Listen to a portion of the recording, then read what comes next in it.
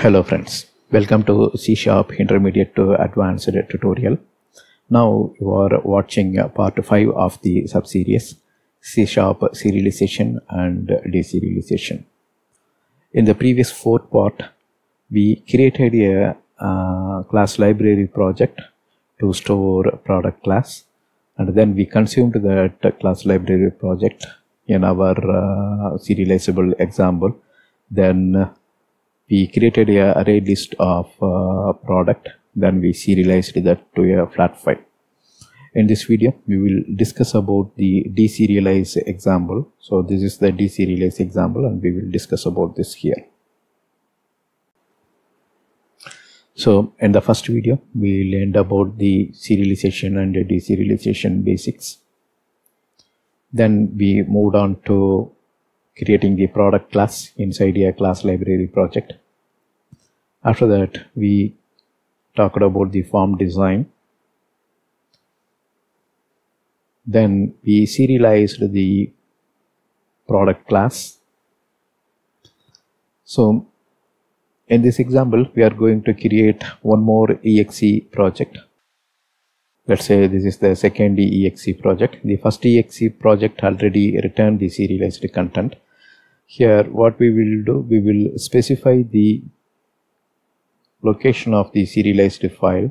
So ftemp some name dot some extension sdd, I guess.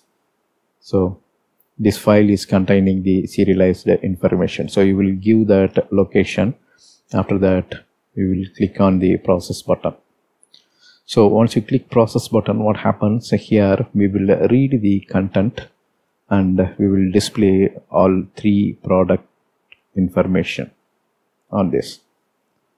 So this requires reconstructing the array list. Why? Because previously for simplicity, we will name it as 1.exe. So it collected the product and created an array list. So each one is a product. I think we created 3 product. Then we serialized that into a flat file. Serialized data sdt app1.exe. We done this. Now there's one more exe, 2.exe. That's what you are seeing here.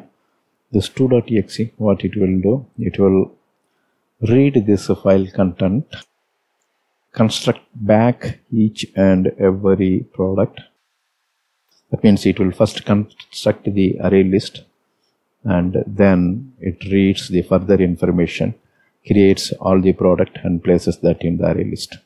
Then once we have array list in hand, we will iterate through this content and we will display that here. So we already saw the serialization process. This is serializing and this one is deserializing. And if you see, these two are independent application. Only stuff what it know is the DLL project, which exposes the student class. Both will refer the same class library project so that they know how the student class looks. Or it knows the skeleton, sorry, it's not student, I am repeatedly saying that it's a product class. So it knows the skeleton of the product class, and that way exe1 will do the serializing. It does the serializing of a product, and exe2 does the deserialization of a product, since both knows how product looks or what are the product class members. Alright, now let's go to the demo of this second project.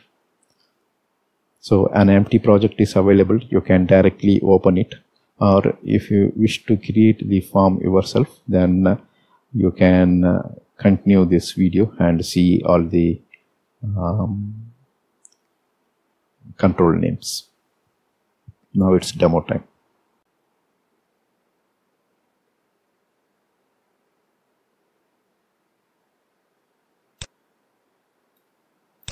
So here is the example, and we named this form as a forum process.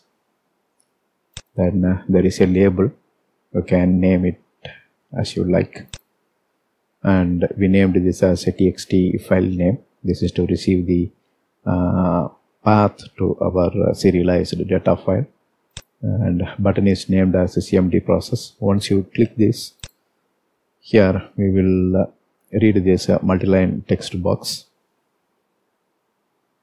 Set text box, then multi-line property is set to true, so that you can resize the text box to command multiple line. For example, when it is false, it will be like this, you cannot resize. Once you turn it as true, then you can resize it height-wise to store multiple lines. Alright, that's all about the form design.